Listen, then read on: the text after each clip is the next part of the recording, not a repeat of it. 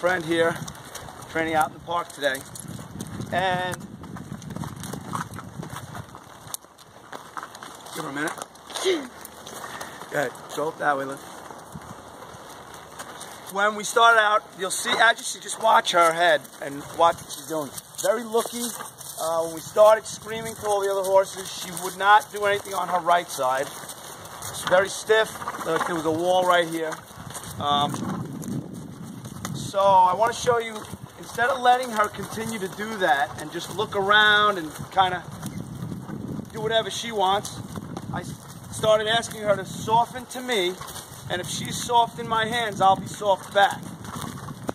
So I left it like this to show you what she wants to do, and usually that leads to a little bit more animation and emotional status changing to scattered.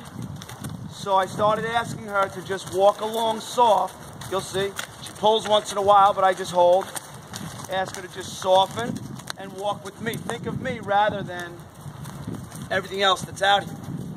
So while I'm doing this, I'll also ask for a couple of side soft passes here. And then I'll lift this rein, and this was completely not there a half hour ago. You see it's still a little rusty. But if I lift up, she'll now soften and move.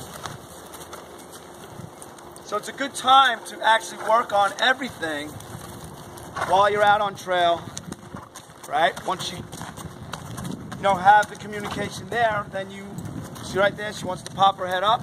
So I just ask her to, no, please stay with me. Don't worry about that log or whatever it is that's out that direction that you were just looking at.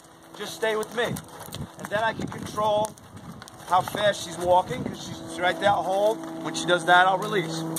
That's going to come forward, right? And drop that head. And drop that head. Good. Stick with me. Don't worry, I got it. She don't have to worry about all that stuff if she sticks with me. Head down. Thank you very much.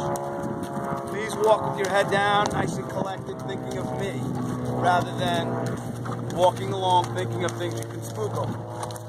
And maybe it's not a complete spook, but it's something that just gets her upset and makes the ride not fun. This becomes fun when it can be this light. Soft, right? And then going the other way, nice and soft.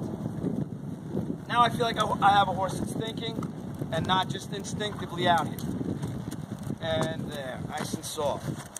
And we just walk along, and the more successful rides I can have like this, the more she'll just drop that head and walk along without being upset. So I hope you got something out of this, and see you next time.